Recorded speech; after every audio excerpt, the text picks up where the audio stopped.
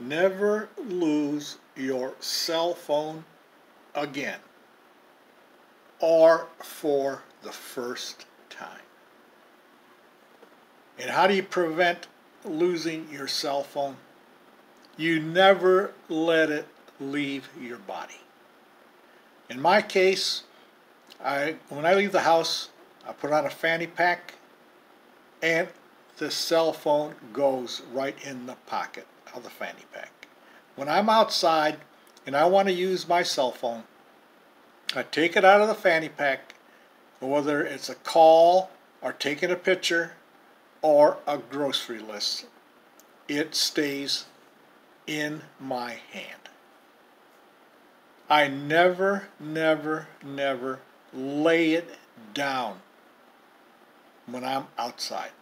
Never, not for a second, will I lay it down. Will I let my hand go of that cell phone?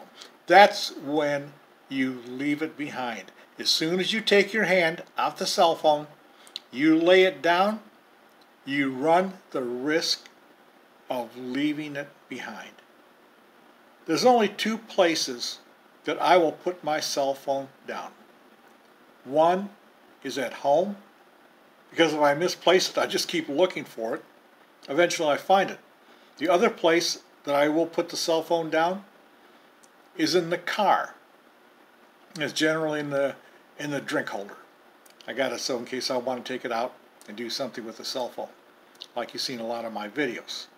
But absolute protection, you will not lose your cell phone as long as it stays in your hand or on your body.